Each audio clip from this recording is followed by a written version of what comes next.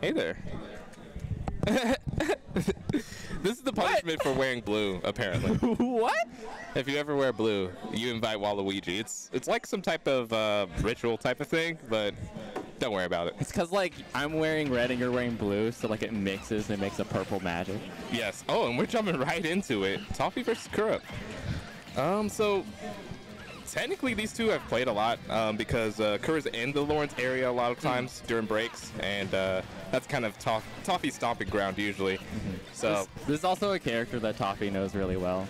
Also true. Now on the other hand, I'm not sure how familiar Kura is with Sora. Still kind of a relatively new character. Obviously gonna always be the newest character to Super Smash Bros. Ultimate. But it's been kind of a month in, so a lot of counterplay has come out, and I'm excited to see how this kind of plays. Yeah. I'd want to see it too, because I feel like right now I'm mostly just seeing like Toffee doing really good Diddy counterplay. Yeah. I really did like the counter that he used on the banana, because like Sora's counter doesn't like reflect the banana back. It just kind of makes the banana his, but he does still do the like little hitbox. So that was pretty neat. Right. And like the slowdown probably keeps it safe at that range. Yep. You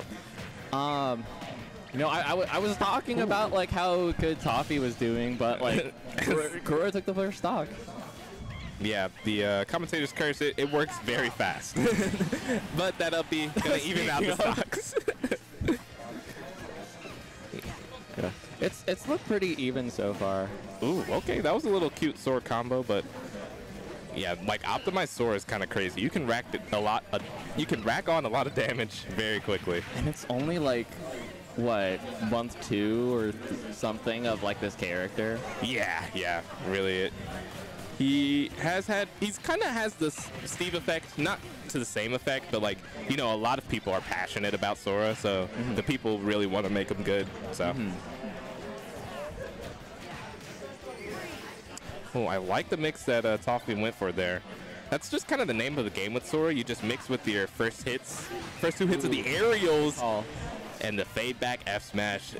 Tried and true, but, you know, hits all the same. Ooh, but Kura not letting up. You know, if Kura kind of takes the stock, it'll even right back up. Oh.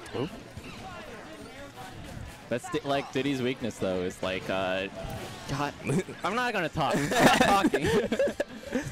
But it really is a valid weakness. Sometimes Diddy can't like seal out stocks. Like, there's a golden percentage where like all of your kill confirms work, and then there's a sad percentage where it doesn't work for the rest of the stock. Yeah, I'm really surprised Diddy like is doing so well now. I mean, it makes sense that it took some time, because like, you know, just like you said, finding like and learning the perfect window where like you can just get your kills, or you know, you could just control the whole stage, and eventually they'll just like be in a position where they can't do anything. That was wild. Like, we were just talking, and I didn't realize that Toffee was so close to death, and then the F smash hit, and the game's over. We're here, game 2. Diddy Sora was not a game I was expecting to not give me enough time to talk.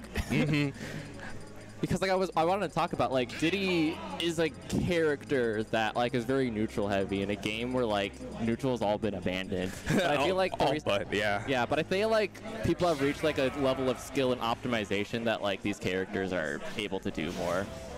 Yeah, and that's the thing. It's crazy because, like you said, Diddy's a neutral character, but he kind of found his way into the meta when his punish game got better, when people found out the more optimal punishes and crazy damage he can do.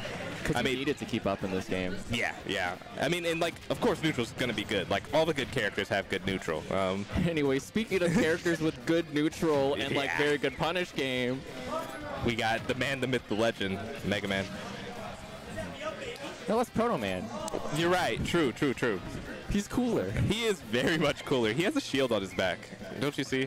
I respect that he owns a shield and decides not to use it. Yeah, it's pretty honorable. It's like how Falcon never uses the gun on his hip. Right, exactly.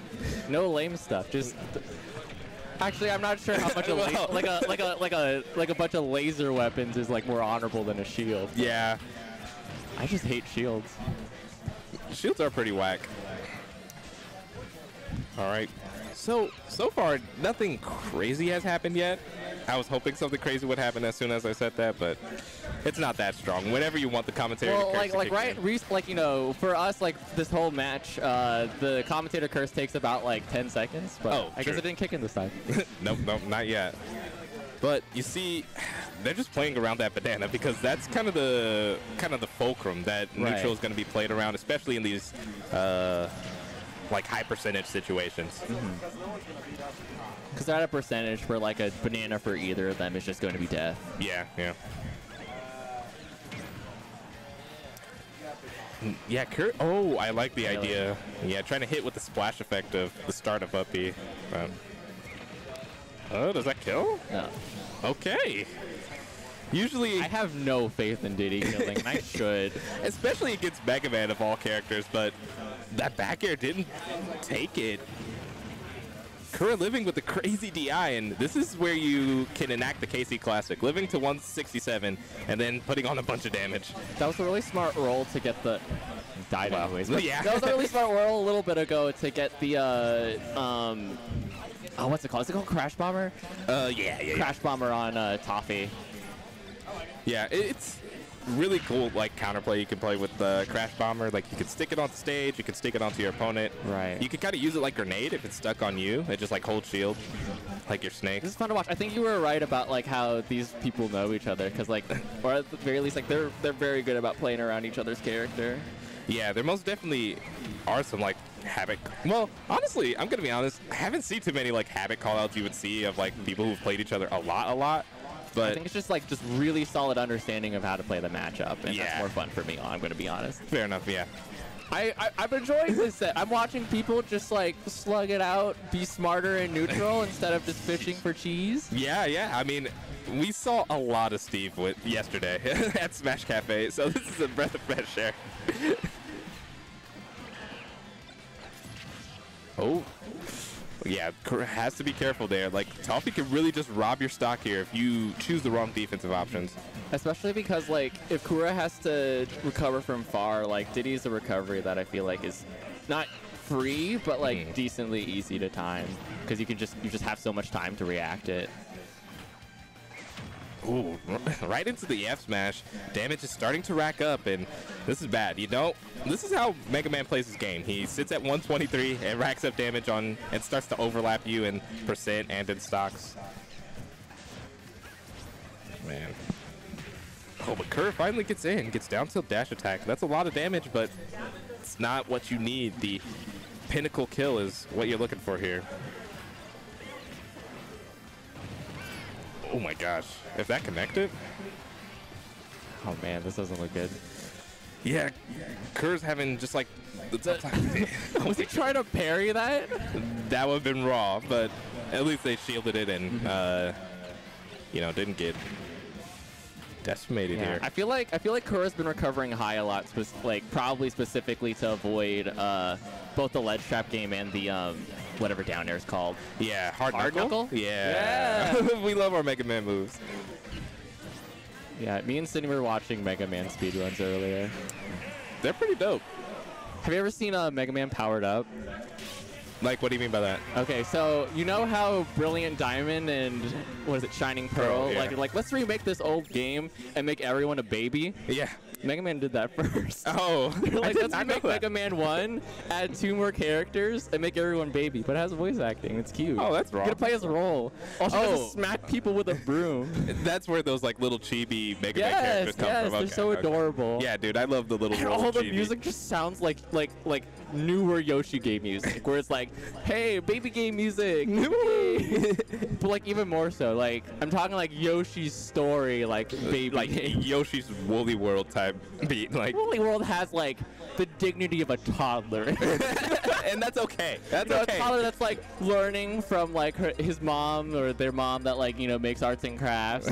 Learning to useful skills instead of just, it's like singing terribly, like a Yoshi story.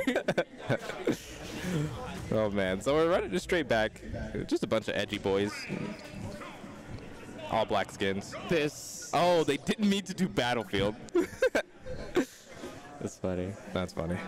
God, the hoodie Diddy skins crack me up. It makes me almost not hate Diddy anymore. Dude, I love the hoodie. That's so cool. My favorite is the Son Goku one.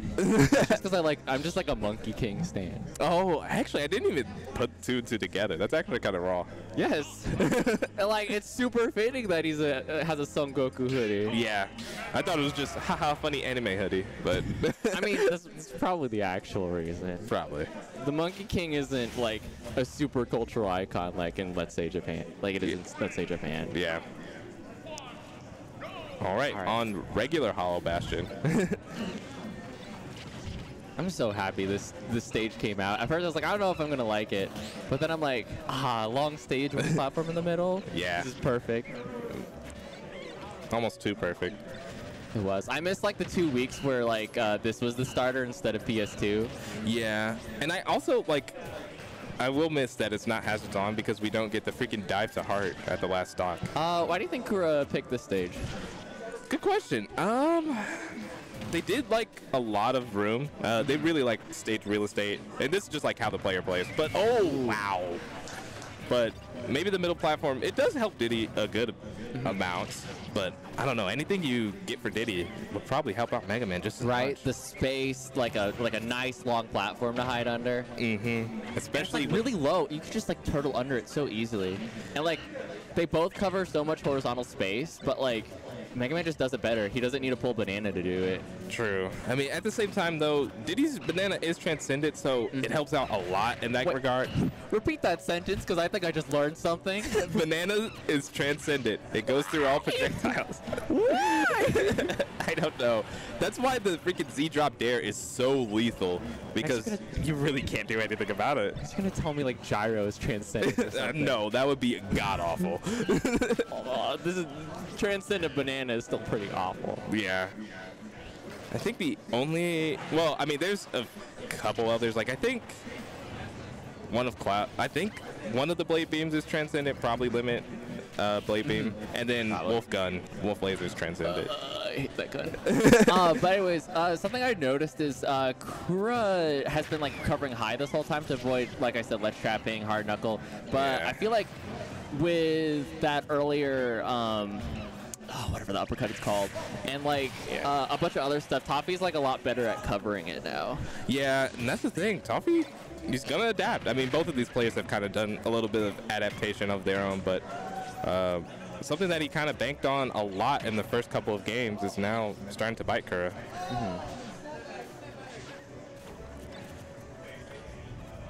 Oh man, yeah, we are just neutral in it out. We got our items out. Banana's on deck. Yeah, you see Kura's. Oh, they both up smash. Wait. No! Could have went either way. I was on the edge of my seat. Unfortunate. That could have went either way because like the crash bomber sent Kura up. They could have up aired if it connected, but alas. Yeah. I think it's just like because Kura's percent was so high that it was just that it happened. But what's crazy is that Kura's technically not out the game. I mean, this is exactly where Mega Man wants to be. Toffee loves playing from these positions. But if Kura can sneak in like a banana up smash, maybe banana back air at the ledge. I have a question. Were you here for the Smash 4 days? Very tail end of Smash 4. I feel like I could tell that you're mostly like an ultimate player. If you're like, yeah, Toffee just loves to sit on these leads, and I'm like, you did not know Smash 4 Toffee. I do know that he was very infamous of his comebacks because he played Ryu, and that character kills you at 20. But now he lives in KC. He just slowly turned to the same monster everyone is. Yeah. And he is just like so good at this sort of safe, good neutral, never dying game plan. That's like the KC classic.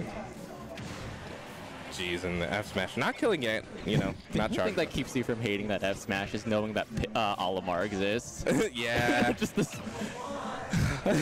Oh, and I guess Min, but well, we don't talk about that. That's not a projectile. That's just not a projectile. But man, that's not punishable. Maybe, probably not. Well, That was a really good set. I mean, taking the number 1 to kind of limits Edge. Yeah, like many Casey sets, took 5 bajillion years, but it was 5 bajillion years that I enjoyed a lot more than a lot of other matchups, to be honest. Oh, for sure.